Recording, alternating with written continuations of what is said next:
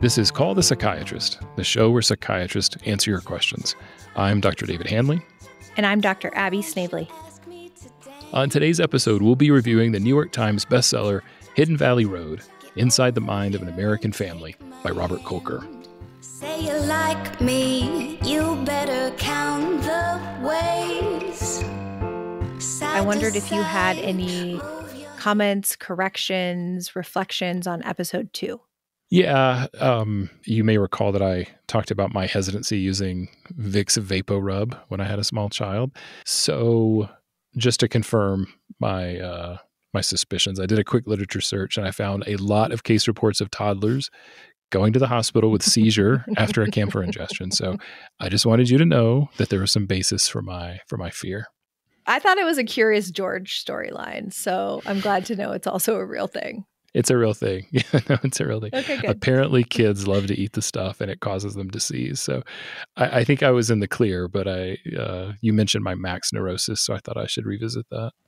Well, I'm proud of you. Way to confirm both the theory and the max neurosis. I take it no feedback from you. It was fine just the way it is, right? It was brilliant, not fine. Okay. All right. Well, so Thank you this... for laughing. and editing. I just, right. I'm just manifesting that out in the universe. So we'll find out if it comes true. We'll find out. Yeah. All right. Well, I don't have a recorded question to play for this episode, but we did get several questions, and I think I could summarize them all as, what did you think of this book? Or is this what schizophrenia is really like? And Abby, you mentioned one recently. Someone asked you, did all these people really have schizophrenia? So I thought rather than just pulling out one, it really came down to we should probably just review this book. So just as a reminder, absolutely. Yeah, this is Hidden Valley Road, Inside the Mind of an American Family by Robert Kolker. So Abby, do you mind giving us just a quick summary of the book for any listeners that haven't read it? Absolutely. This is a story, a true story. The book is a work of narrative nonfiction about an American family with 12 children. The kids were all born between the mid-40s and the mid-60s. And eventually 6 of the 12 children were diagnosed with schizophrenia. The book follows the story of this family, their hopes for living the American dream, their expectations for achievement within the family. And then as the story goes on, it is not just a story about this family and their plight, but the story of the scientific community's attempts to understand both diagnosis and treatment of schizophrenia. The setup of the book is to end in the scientific triumph, that we have a greater understanding of schizophrenia by the end of it, and I think is the author's hope, including, I think, some idea that this family's massive amount of misery and suffering was worth something. So I want to give a spoiler alert, just a blanket spoiler alert, that we're going to possibly be discussing any part of this book. And so if you haven't read it, potentially anything we say is a spoiler, so we won't give that warning anymore after this one. I also wanted to give a bit of a content warning. There are a lot of traumatic events experienced by this family, including sexual abuse, suicide, murder. And so that's just a heads up if these are topics that you'd be better off not hearing today. So in terms of when this book was published, the Oprah Book Club selected it as, one of Oprah's favorites on April 7th, 2020. It then debuts on the New York Times bestseller list at number 1 later in April. And it ended up on Barack Obama's year-end reading list. So this was a very popular book. The only reason I read it was actually at your recommendation, Abby. You said you liked it, you thought it was thought-provoking, and I definitely felt provoked, but maybe just irritated. Well, I want to start by kind of with a question of why is this book so popular? So I've treated lots of people with schizophrenia, and I've always taken away from that on a societal level, these people are some of the most uncared for and unloved people out there. I think at best, the world finds them to be an inconvenience and to be ignored. And so I'm actually curious why people have embraced this book so much. I mean, do you think that people really want to know more about schizophrenia? Or is this just a more typical voyeurism? And I understand that people love to read about, a person's trauma. And is this just more of the same, but it has this twist of a rarely discussed illness? So I don't know. I've been very surprised, I guess, at the reception of the book. Well, you already mentioned the Oprah and Obama-ness of it all, right? And, arguably Oprah is probably one of the most powerful people in the world to get someone to read a book, I guess, or a gazillion people to read a book. I suppose we could talk about why would Oprah choose it. Again, I think it is a very dramatic story with a lot of really moving, evocative scenes of violence and dysfunction and disruption. I think it is a pretty compelling story of, this family trying to, like I said, live the American dream and what happens to their hopes and dreams. Do you think that people you just established Oprah and her power. Do you think critics don't want to go against that? It debuted as a bestseller. And so are critics less likely to criticize something that is so popular? I also wonder, are critics just worried that their criticism will be viewed as being unsupportive of, mental health treatment or, some criticism of mental illness? Or as you generally? said, very, very marginalized people. I do think that in our society, mostly for the better, disenfranchised, disadvantaged, oppressed people are getting more attention, or at least the systems of oppression. I still agree with you that mental illness and severe, persistent, chronic mental illness is some of the worst. And yeah, it might be hard to get people to care about, we know it's hard to get people to care about homeless people on the street talking to themselves that have poor hygiene. So maybe there is some sort of cultural moment of that, of these kind of oppressed people. But I also think they make it into a real novelty story. This isn't necessarily about one person's plight with psychosis. This is about a family. And I know we'll talk about that. And specifically, a mother of this giant family that is an oddity. I'm sure there is voyeurism, but I don't know. I don't know if you have a better theory than that. No, there are definitely interesting parts. I don't want to get, don't get me wrong on that. But I guess I'm surprised that people weren't just a little bored. Once you get past the first third to half of the book, it really slows down quite a bit.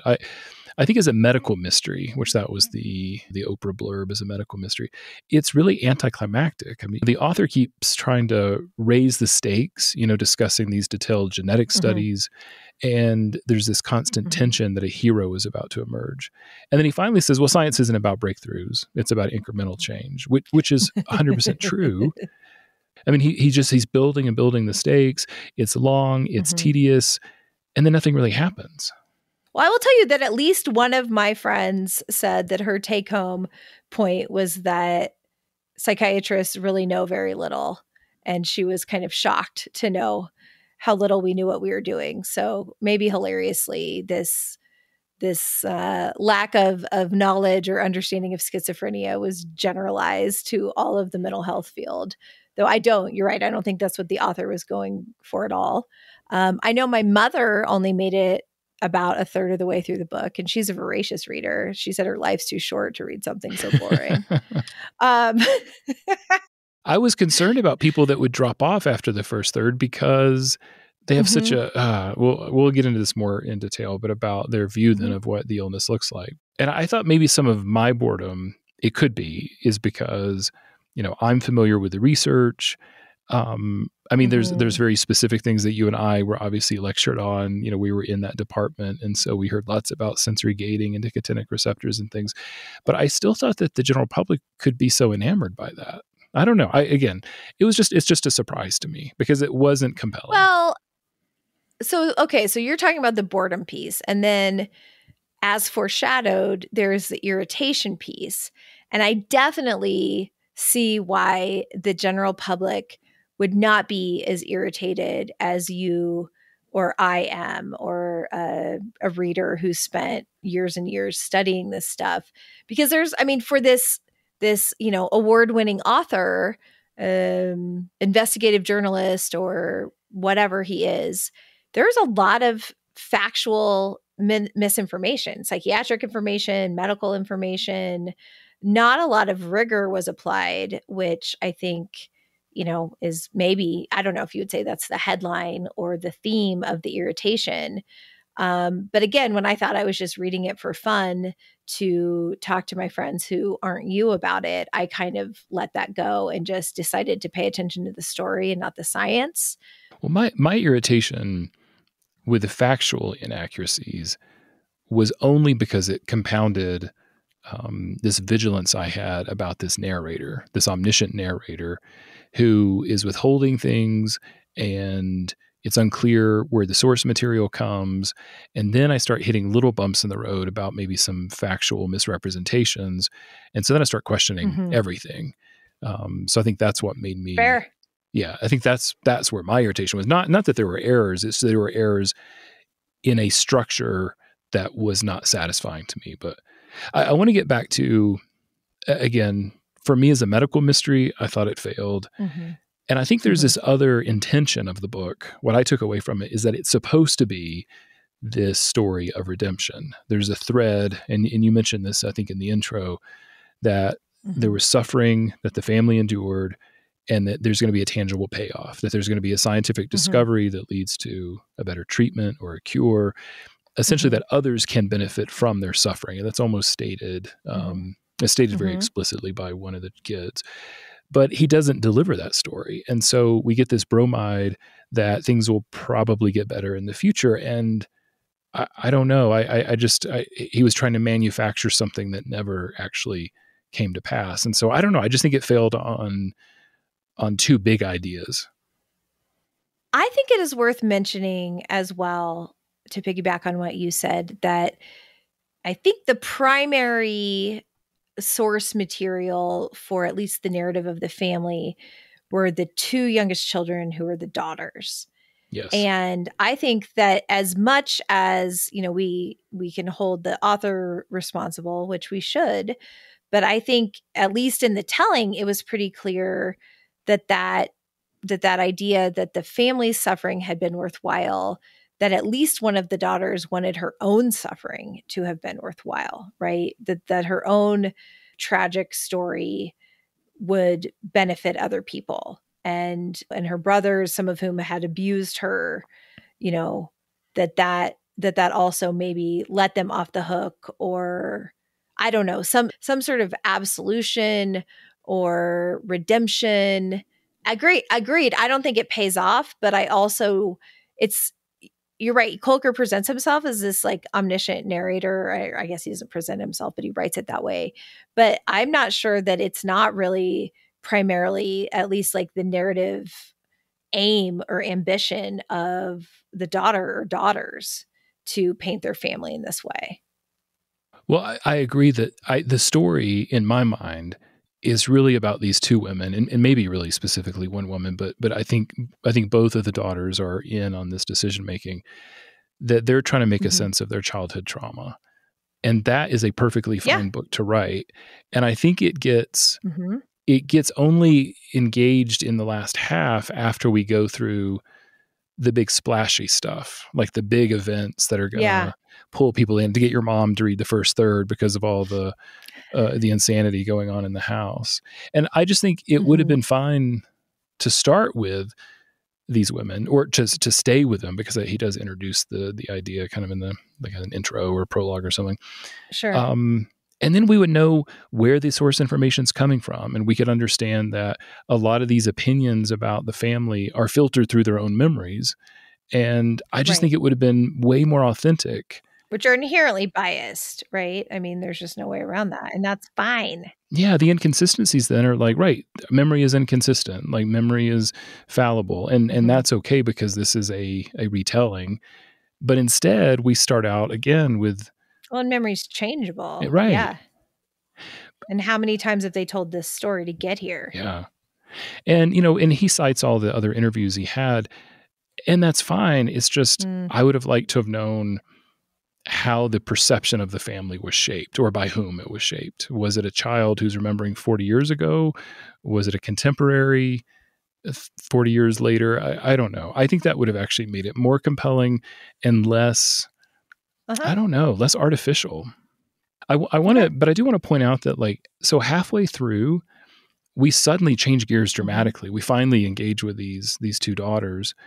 You know, we go through, this one daughter has 25 years of therapy. He's now interviewing her therapist. The other daughter has submitted her journal entries. There's like several pages about a dream that she's had.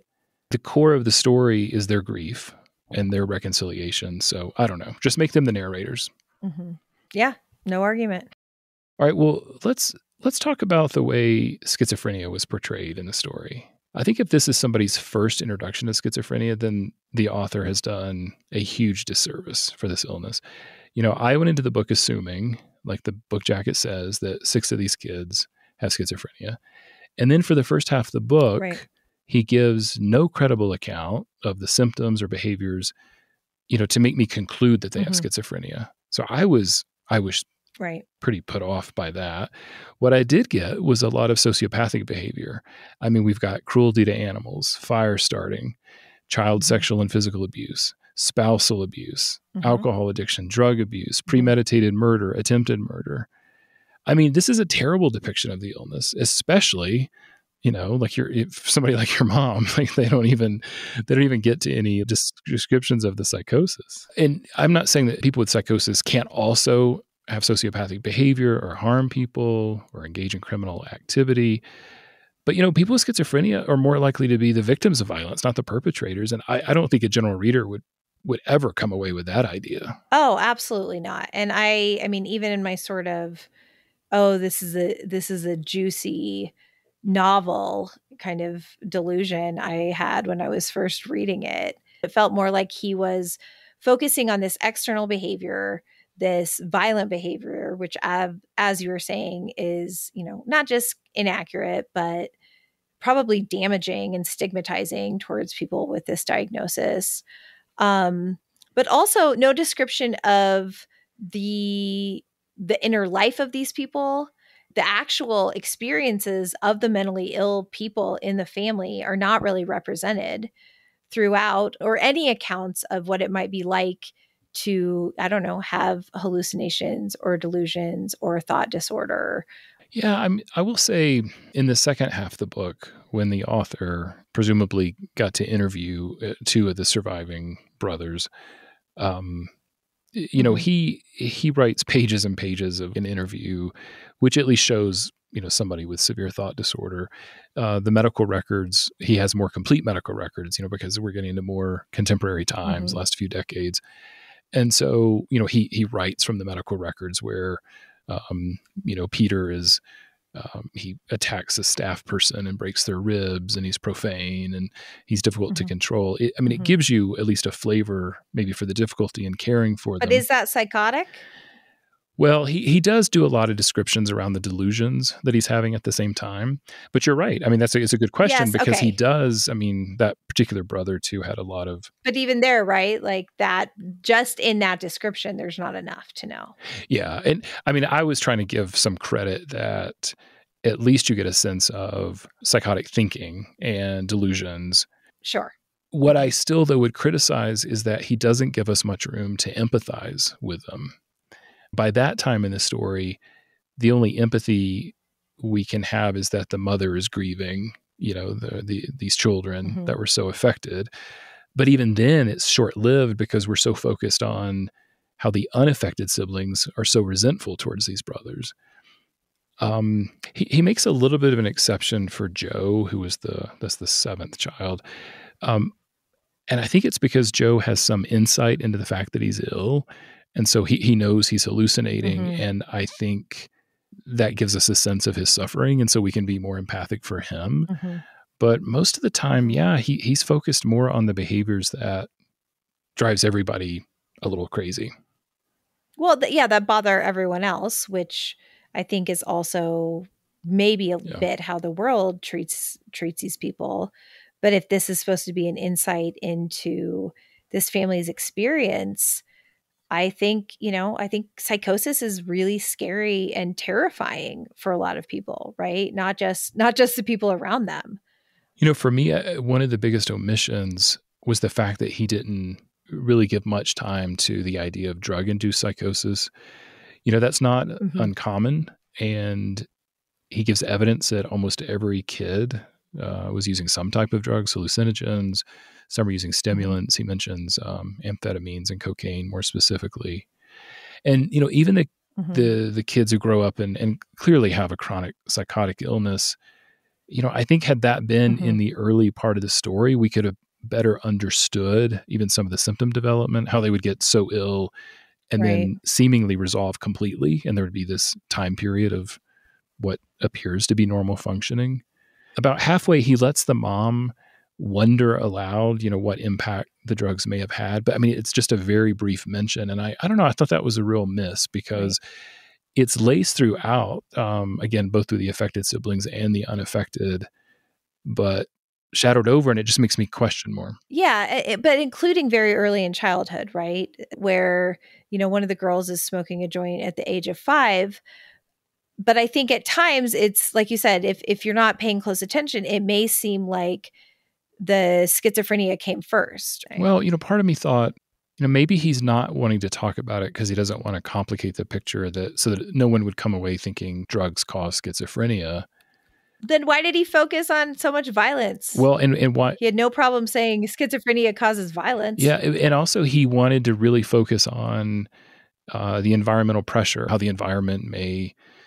Again, there's that diathesis perhaps towards the illness, and then what trauma. He focused so much on the trauma that may have revealed their psychosis, but didn't even take up the easier explanation. If you're going down that path of theory, he didn't take up the easier explanation. Well, maybe the drugs uncovered, or maybe, as we know, chronic use of hallucinogens often result in people having chronic psychosis. And we think that might be separate from schizophrenia, but, who knows? At least the trajectory looks different. Right. And the other thing that I was disappointed about, and very pertinent to this family, was the fact that schizophrenia in this country, starting in the 1940s, was way overdiagnosed. More than any similar country or, countries in Western Europe. He comes close to the idea when he talks about Michael. This is the 5th brother. He does a lot of acid. He's the one that ends up in the hippie commune. And he later will say, oh, that one was misdiagnosed, right? Because of the drugs, and maybe because of the counterculture. He does have that criticism of psychiatry, which is completely fair. But then in that brother, he does it, but he doesn't then extend it to some of these others, to investigate as, well, maybe there's some blind spots over here that would be worth looking at. Right. Back then, housewives who were annoying to their husbands could be diagnosed with schizophrenia. There was a whole phenomenon, as outlined in this book, the protest psychosis, where, Black men that were being part of the civil rights movement were diagnosed with schizophrenia. And in both of those cases, often as an excuse to either medicate or, incarcerate / institutionalize these people that were being bothersome to society without very, strict diagnostic criteria. So I guess I would have been open to the idea of saying this brother was diagnosed with schizophrenia at this time in this year based on the understanding then, but that, talking about the evolution of the diagnostic criteria that hopefully has gotten more precise and tighter, where a lot of the people back in the 40s, 50s, 60s that were being diagnosed would not be diagnosed today, that we would call it something different, if we would even call it mental illness at all. Yeah, he explored it a little bit with the one brother who starts out as, the diagnosis is schizophrenia, and then it's schizoaffective, and then ends up being bipolar. Although, he doesn't offer us any clues as to what's different, because the only thing he describes is kind of a chronic psychotic state. I guess we're led to believe that he must have fit the criteria. I guess we don't have to question to that detail. But there's an example where, he was critical of the fact that the diagnosis changed and how that changed his treatment. But I don't know. He didn't turn that criticism again to anybody else to try to put it in context, I guess. And I can accept that maybe I'm not the target audience, but I still think that he really could have used a consultant or something. I mean, he talked to so many psychiatrists and researchers. I mean, did he ask anybody to read the book? Or, I mean, you would think that he would, but then there's all these little errors. Why didn't he call you? Maybe he did. That was just some bait in case you wanted to bite. No pressure. It really, if it asked me to read it, I would have. That's not what he wanted. Anyone out there, you need a psychiatric consultant. You need someone to I'll read your manuscript. Verify your portrayal. Yeah. Absolutely. For a fee, of course. I mean, yeah. Unless it's really good. Unless right. Unless Oprah thanks me for reading it. All right. Well, I wanna shift over to some other problems in the narrative. Great. And so this is a big category that I've identified. I don't know if it's accurate, but I think that he needs a villain in his book, because every good story or in not a good story like this one, when there's no stakes, you need a villain to try to manufacture it. And so I think he's struggling with that. And so I want to talk about the mom. She's the most compelling person. I mean, I think that's why anybody would even read this book, is just just to read about the mother. So one of the daughters basically says that the whole story is trying to resolve whether her mom is a villain or a hero. And I would say the author gives a lot more time on the villain side of things. So he talks about the schizophrenic mother as this relic of the nature argument in the origin of mental illness. In other words, that mothers cause mental illness. Mothers cause schizophrenia specifically, and maybe a lot of other mental illnesses too. And so, we take from that, well, that's not right. Bad mothers. Yeah. Can we be clear? Bad. Yeah. I mean, All right. He's clear that we're not supposed to think that. And then he goes on to give the story of a schizophrenic mother. I mean, he doesn't. And so I'm going to read some of the characteristics that he uses from the psychiatrist of that era. Cold, perfectionistic, over-controlling, restrictive, anxious, and prim, proper, but totally lacking in genuine affection. And then the criticism he levels against the mother: she's overly controlling, she's demanding, she invalidates the kid's feelings, she's aloof, she's pretentious. I mean, and then he gives her story these gothic proportions.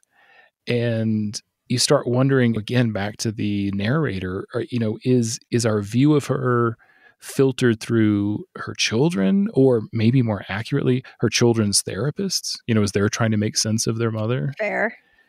I mean, on the good side, she's a survivor, according to one of the daughters. She clearly is an advocate for her kids getting care. I don't know if you remember that story. She flies to New Jersey and gets these nutritional supplements that are supposed to, help everybody. Yes.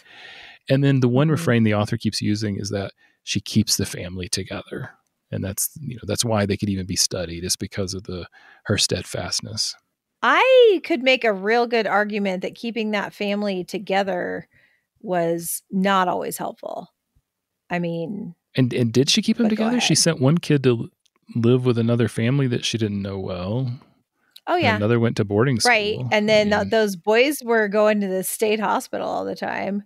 Her origin story has a lot to do with her striving and dreaming to be part of some wealthy, fancy, aristocratic family. And, I think that, again, at least part of the narrative is that she couldn't tolerate or didn't want to have kids like this. But that she's doing some of this, but also some of it to save her. And the most chilling gothic line of the whole thing is at the end, where he quotes this old woman as saying, I was such a good mother. I don't know how things went wrong. I baked a pie every day. Which makes her seem comically monstrous. Right. Which I think is unfair. I mean, I realize he wanted some, Hitchcockian line or something. I mean, to leave her so detached from the reality, or that she had not come to terms with things. Yes, I knew. I know that one stood out for people that I talked to. Yes. But I will say, Yes. I will say in her defense, in that same interview, or at least in that part of her life, or over the series of interviews with the author, she talks about the shame. She even, she says how traumatic it was to feel so much blame from people. It doesn't That's help fair. that she was in denial. I mean, they make a big deal about her denial. But at the same time, I don't know. I think that's the moment that we can have some empathy for, when she says that, how could I ask for help when everybody would blame me? I mean, maybe she deserves a little bit of blame for what happened to somebody. That there's the tension. I think she could have broken up the violence. I think she didn't, have to bring that priest into their lives. I think. Yeah. Did anybody not see that coming? Some other things. Did anybody not see that coming? Right? When they talk about, did he have was it pinball machines or some game? Like he had sort of a big game thing in his basement. You're like, oh no, it's like such a cliche. Of course. That's actually the only connection that I'm not going to call into dispute, or like a stereotype that I am going to say is not unfair. Fine. Yeah. Exposing your kids to that priest was a bad idea. Everything else was, maybe a difficult decision based on many things. But yeah, that had red flags all over it. But she liked him, right? I mean, I think they were intellectuals together or something. Well, and her husband, I mean, it seems that she felt pretty neglected by him. I mean, she talks about 6 affairs that he had. So here's somebody actually giving her attention, having no idea that he's just uniting with her so that he can then prey on her children. I mean, 10 boys in one house, it's a gold mine. I can see where she would be lulled into it. I mean, I get it. I mean, the shame is I think the thing that really, that's what I get from her origin story, is it's the origin of shame. Her mom has the short-lived marriage to her biological father, who then she never has any contact with. And then her stepfather sexually abuses her. And then we're told that she has fear of abandonment, which I don't know if she does or not. Clearly, the daughters talk about their own problems with abandonment, and I don't know how much is projected onto the mom, but they even try to use that as an excuse or an explanation for why she had so many kids. So here's a quote from that. For a woman who so often felt abandoned, here was a way to create all the company she would ever need. I thought that's a little bit of a stretch, but okay, I'll go along with it. I will tell you though, I used to hear theories like that floated by older, the oldest male attendings we used to have. I'm not sure necessarily where that came from or if it's totally fair. I'm not saying it's normal, right? But they were Catholic. Big families are very common in Catholics, especially back in the day. I mean, there could be lots of reasons to have that many kids, and I'm not saying that it's always normal or never pathological or from psychological reason. But I don't know, how much access did she have from birth control? How much, what was even happening then? Wasn't there something dramatic where her doctor basically was like, you really should not keep having children at your age, or this is a health risk, and there's some defiance around that. Well, there's some other speculation too that the author gives us. So it was a status symbol as, quote, being known as a mother who could easily accomplish such a thing. And then that having babies was a way of, quote, running away from the past and trying to build something ideal. I mean, I don't know. Maybe. I just want to know. I mean, it's speculative. And I would like to just know who's speculating here. It's based on what? It's fine. I just don't like this narrator telling me all this about this woman's inner life I'm fine with the daughter coming up with the story. I don't know. Maybe I'm being too picky about this. I don't know. Well, I think it wasn't fair, but maybe you would be more okay with it not being fair if he wasn't so hypocritical about it, right? If he says, okay, in the course of this story, we will dispel the myth of the schizophrenic mother, and yet here's the worst, most self-centered, uncaring mother that you could ever read about. Right. Like her trauma didn't cause the schizophrenia, but it probably caused a lot of other problems for these children. I mean, her neglect, right, or her way of parenting traumatized these people. her way of parenting. I mean, I was reading some like online reader reviews, and there were several headlines of people's reviews that are like worst parents ever in all caps. Like that's what people took away. Not infrequently, it seems. Like that was the thing that really stood out to a number of people. So I wanted to put a finer point too on this, at least how she's portrayed, that she always wants things to appear perfect. She puts on airs all the time. I mean, she tells these almost folklore tales of her family of origin. There's this line too I thought was interesting: a conspicuous reader of very thick books. I mean, I thought that really summed it up. Like that. Like she's just showing off. She's showing off. What is this lady? Right? She should be barefoot and pregnant, and yet she's reading literature in Colorado and listening Springs. to opera and and the falconry, right? Which is like this blend of aristocracy and sadism. He gives this really indulgent description of the falconry and how it involves sewing the bird's eyes shut. That is supposed to mean something. And again, I don't know what besides just that this is one evil lady.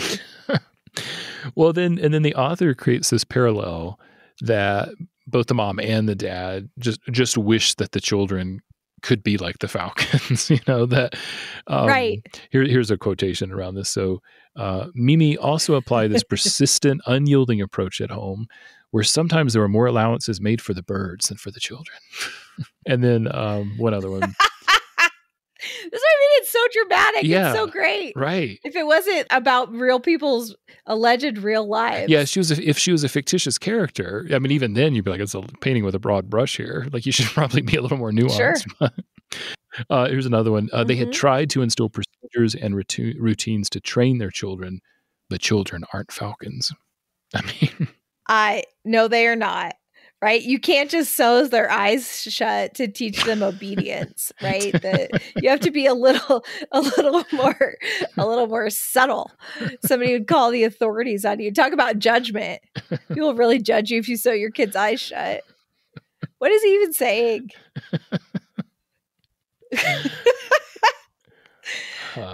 So the daughters are conflicted.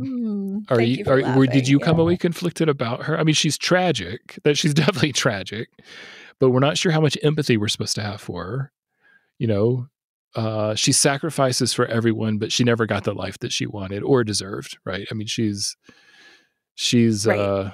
She's straight out of a Tennessee Williams play. And I think that's like, was I conflicted? No, because I decided that she was a fictional character. Yeah, or she's the character that an adult child has tried to understand. These are the highlights. This is the narrative that I have, sure. So I can try to make some sense of her, and that's okay. I have no problem with that. The other thing too, and again, I think this reflects the source material, is that the dad gets to just be an idealized figure. You idealize that guy? Oh, no, I don't. But clearly the author does, or clearly whoever is providing the information. He's larger than life. Terrible. Well, but the kids think that he's something they can never aspire to. They'll always disappoint him. One of the daughters finally at the end realizes that it's more complicated, and she's struggling with how much blame should she place on his shoulders. But ultimately that's not resolved. Probably can't be. But no, I thought through the narrative, like he's not really present other than the fact that he's to be loved by all, including his wife, no matter what he does or doesn't do. And then he has a stroke and he's just kind of out of the picture. He's just another dependent for the mom to try to take care of. Right.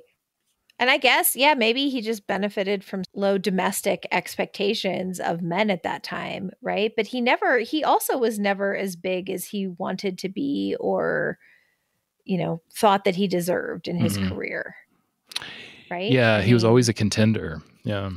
Right. But he never won. Truly. Not in the way that he thought he deserved, for sure. And he was shady. And it didn't seem like the author was really condemning that either, right? Of all the ways he wanted to condemn the mother, he did not offer an opinion on that, which I think would be easy to overlook. Yeah, I think that's a really good point. the author chose to spend all this time on the Mhm. failings of the mom, and we don't. There's not much exploration on the philandering husband.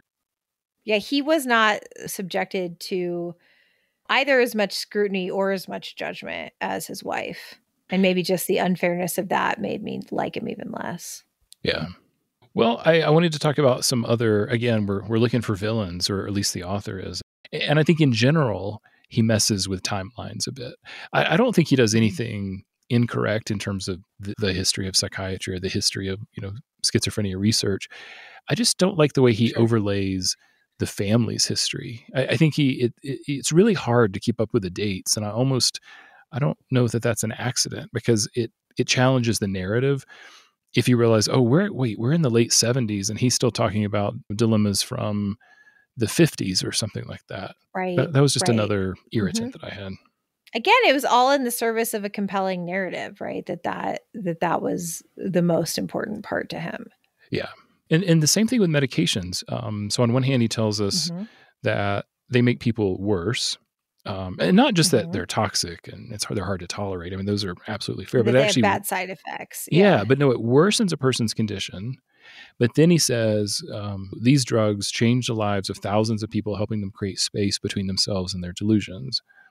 And then we Right. shift back to the fact that the drugs are, quote, warehousing people's souls, and that medication shouldn't be the, quote, substitute for a doctor's care. And then just a few pages later, quote, these drugs were so stable and so effective at soothing psychotic episodes. And I don't think it's one or the other, but I almost think that he constantly is in this black or white idea. Right. The other thing too is, they bemoan the system, understandably. I mean, the system is broken. Sure. Many of these patients are not cared for. But he acts as though we don't know how to do it better. And the reality is, we know how. We have some really great studies, but nobody will pay for that kind of care. I mean, I see all of these wraparound service studies, and they're fantastic. They keep people out of the hospital. They keep them on lower dose of medications as a result. There's case management. There's a tremendous amount of support from community, and that's great. So, I mean, he criticizes the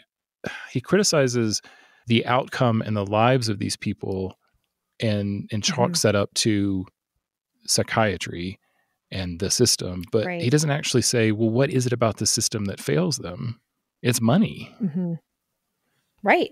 Yeah. That's a very good point. I think we've touched on, so we could walk away from the story understanding that the origin of schizophrenia is complex and that environment is a factor, but not the factor. But I think there's this part of the nurture question that we've been hinting at about what might result from this kind of traumatic experience.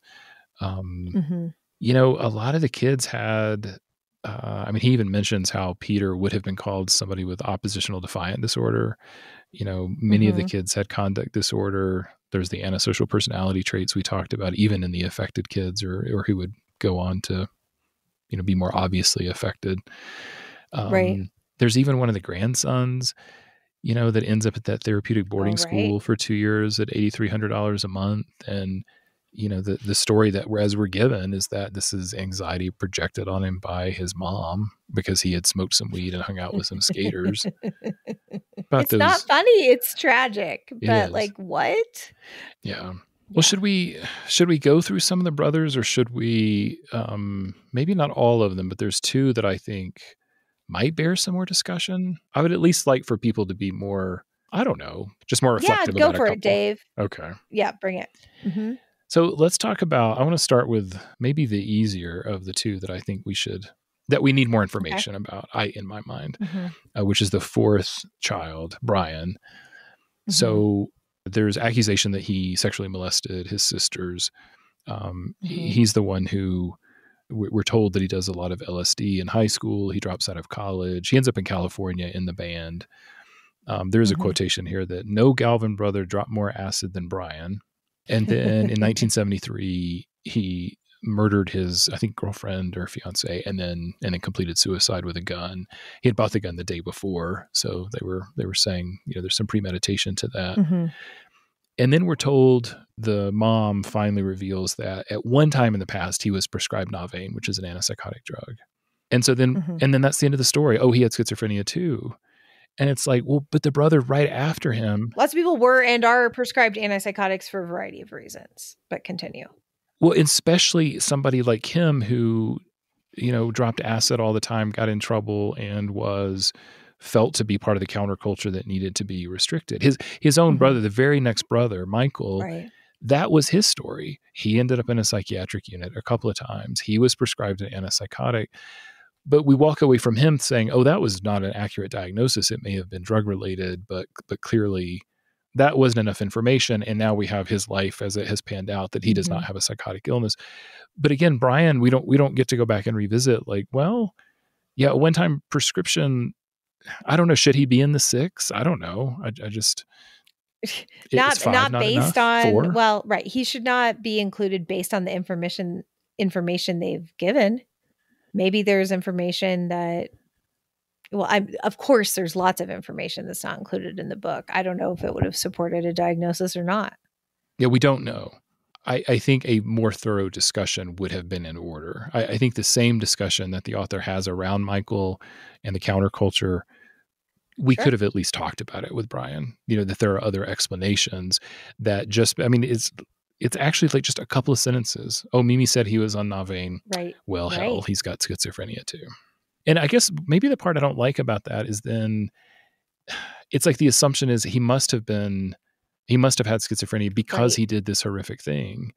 And again, there's a part of that I find distasteful. Yeah. Right.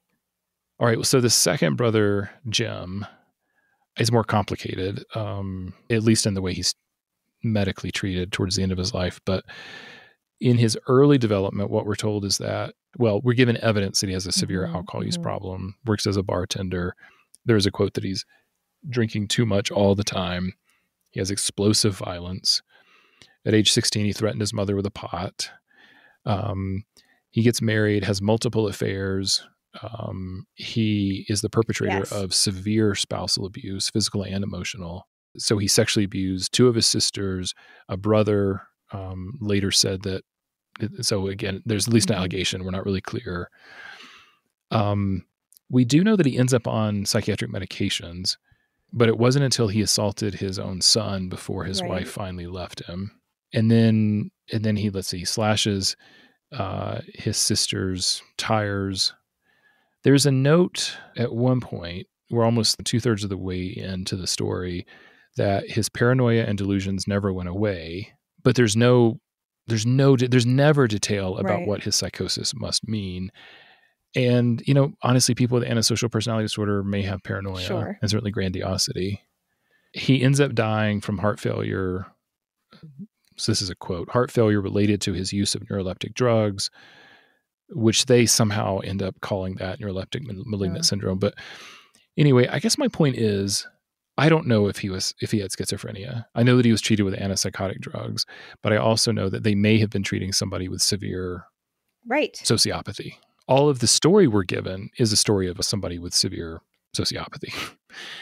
And the management of explosive violence sometimes includes antipsychotic drugs. Well, and do you feel like that take where they say, and then he died because of these medications he was given is, again, some confusing victimization. I'm not saying that he couldn't also be a victim. He was definitely a perpetrator.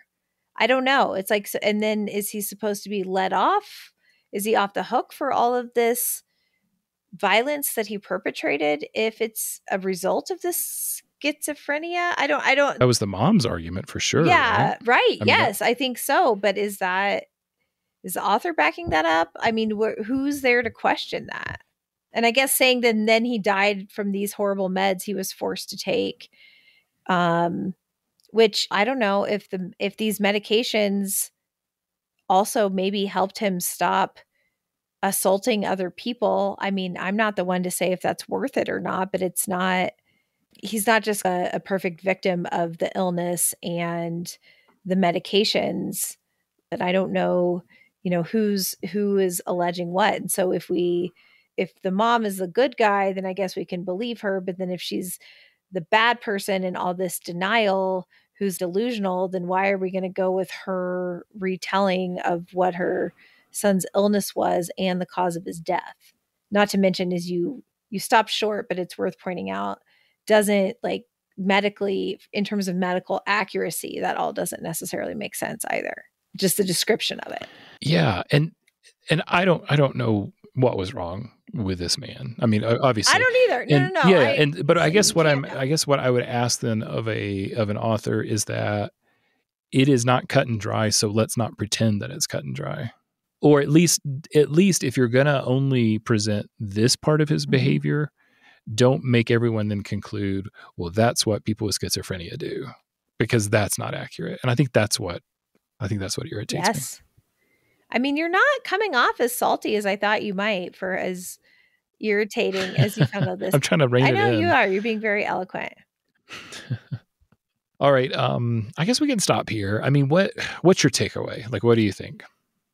My takeaway, despite all of these criticisms, is that this book is still worth reading, as long as it is not to be taken as representative of the lives of people with schizophrenia. I think that it is a very compelling story that, again, the narrative parts, the story of this family, whether it's a metaphor or even a caricature, I thought that it said a lot about maybe the values of our nation, mental illness, stigma, how we still view mothers. I mean, all of these conflicts that you and I are arguing about and that, or discussing, arguing with the author about, I think that Mr. Kolker is making these things out to be black and white and definitive when they're not. I think if taken as a interesting piece of writing that brings up a lot of questions, I think it's great. And again, not perfect, but great, and definitely a lot to think about. Again, I think people from all different backgrounds found it interesting for different reasons. And, as long as you're not a psychiatrist or like a neuroscience researcher, you might, find a lot in here that doesn't get under your skin as much, as long as you're not taking it as some sort of like definitive text. And okay, I see that. I will also say, though, you have to have a high tolerance for boredom in terms of the last third of the book. It's tedious. Oh, yeah. Oh, it is. And I think you've got a lot more The reconciliation between the daughters is tedious. Oh, yeah. Yeah. I mean, it is tedious. Okay. Without a payoff. I think it'll leave you unsatisfied. But you know what you will be satisfied about is Mimi. I mean, it's sewing the eyelids shut on a hawk. That will be satisfying enough, I suppose. think it's a falcon, but, point taken. Sorry. A bird of prey. A bird of prey. I mean, as we know, the details are fuzzy. All right. Well, thank you all for listening. We really want to hear from you, so please give us your feedback and send in your questions. You can email us a voice memo or a regular email at callthepsychiatrist@gmail.com. You can call and leave us a voicemail at 760-779-2477. That's 760-PSYCH77. And you can join our Facebook group where you can post questions or we can interact. Please help us out by subscribing or following this podcast in whatever app you use to listen to podcasts. Tell a friend about our show and leave us a rating and review so others can believe our show's worthwhile. All right, thanks. Take care.